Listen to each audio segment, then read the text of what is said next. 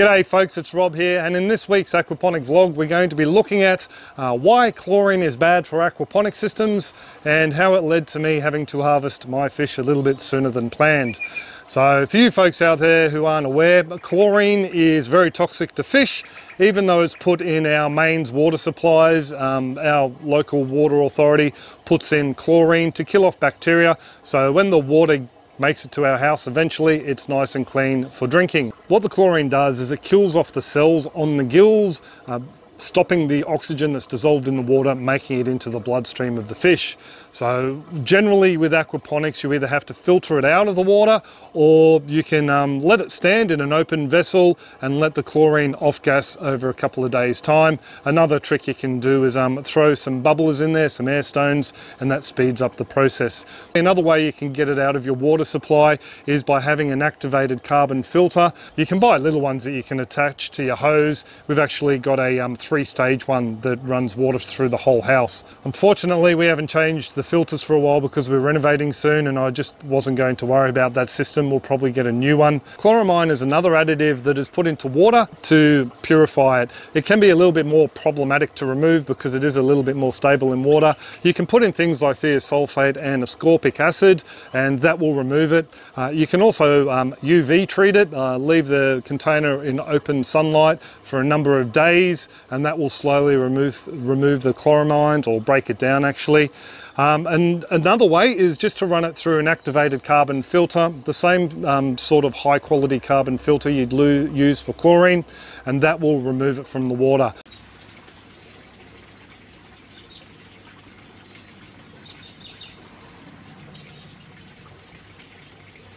Because I haven't been able to rely on the filter and the water's coming out of the tap smelling like chlorine again, I've been gassing out the chlorine in the fish tank that the camera is actually sitting on at the moment. From there, all I do is open a valve in the base of the tank here, and through a hose I can fill up the water in the sump tank.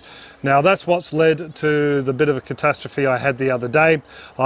Every now and then I will clean this tank out because we have geckos running around and a little bit of their feces drops in the tank, so I just like to clean it out. When I cleaned it out, I never came back and closed off the valve from the hose. So when I moved the hose back into the sump tank the other day after cleaning it out, there was nothing to stop any water in here from entering into the sump tank. So the other day, before we nipped on out to pick up Bianca's new second-hand buzz box, I decided to top up the top-up tank. So I put the timer on for roughly around about 30 to 40 minutes. I think it was around about 40 minutes.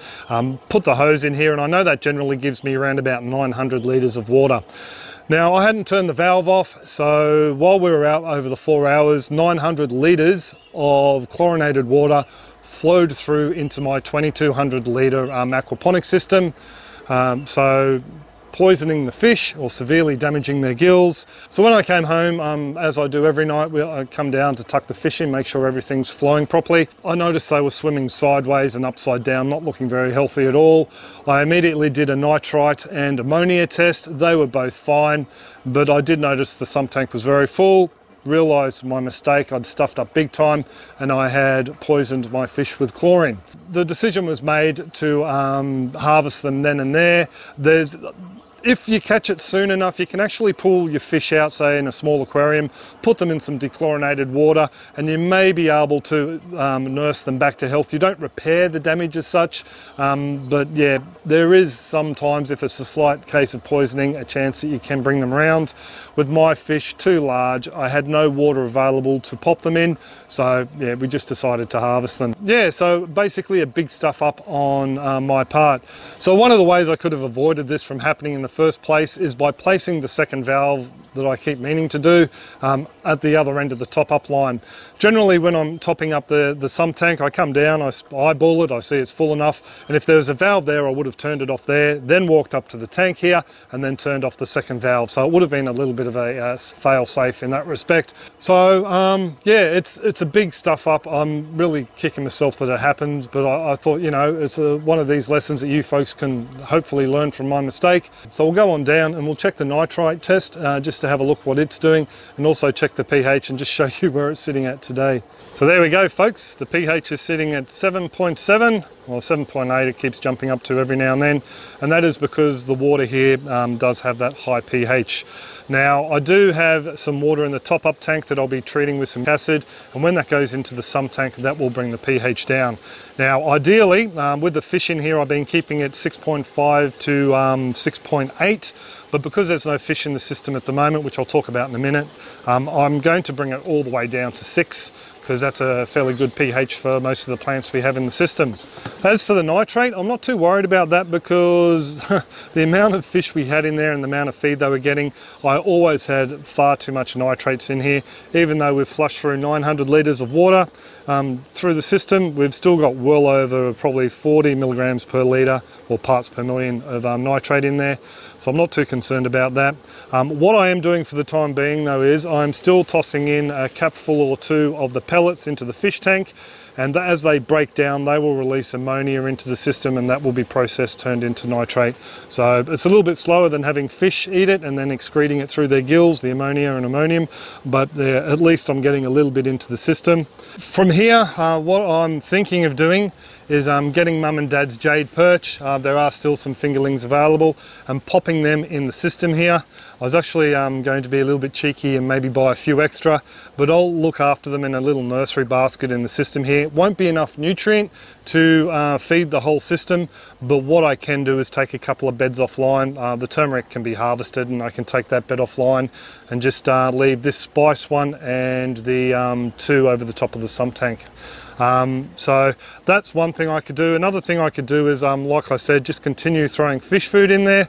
I don't really want to do that. I'd rather see that go to a mate who's coming around this afternoon to pick up the rest of the bag and let him feed his perch with it.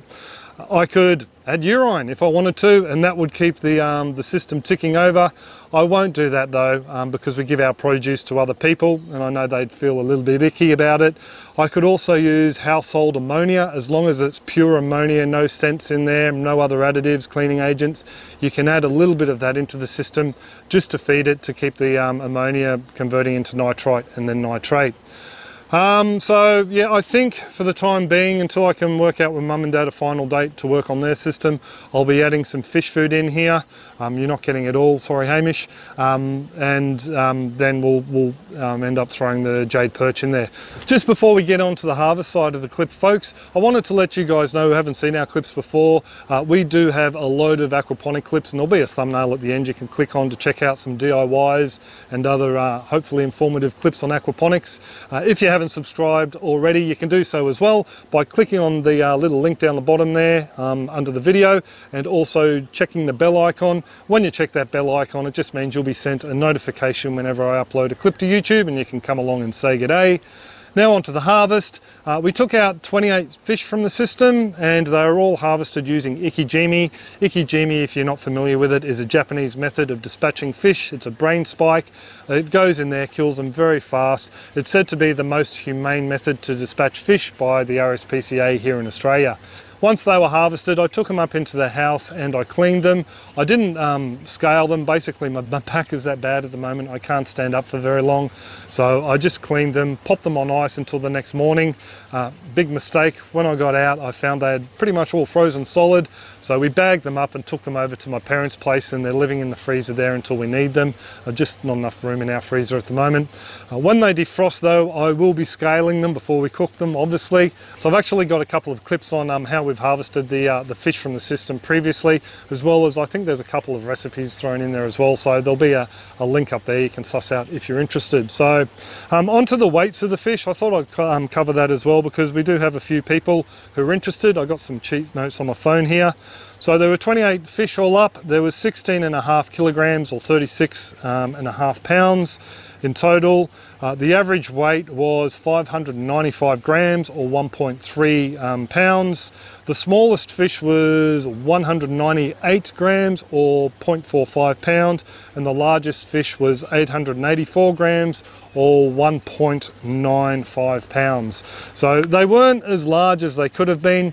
As you saw from the nitrate levels before, I had more than enough nitrate coming out of those fish to feed the plants in the system. So I hadn't been feeding them their full 2% of body weight through summer. I'd probably only been giving them probably, in all honesty, less than half of that amount, just to keep the nitrates ticking over.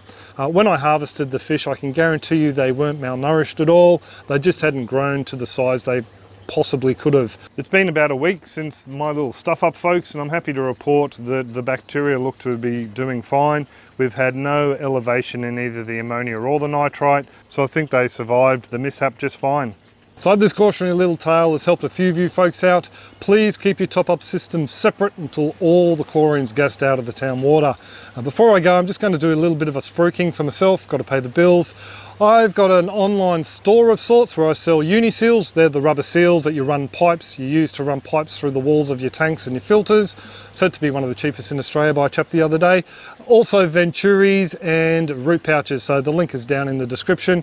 I'm also an affiliate for Aqua Gardening, which is one of Australia's premier aquaponics, hydroponics and pond suppliers.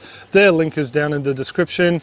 And I also have an Amazon influencer page where I've got aquaponic gears, pumps, uni-seals, root pouches all listed, so you can check it all out if you're in the States and you shop on Amazon. Lizzie's just brought the ball down, so I know it's time to go. Before I go though, I need to thank the awesome folks over on Patreon. One of our patrons over there, Ian Ronald, actually made the Ikijimi spike. Thank you very much, Ian.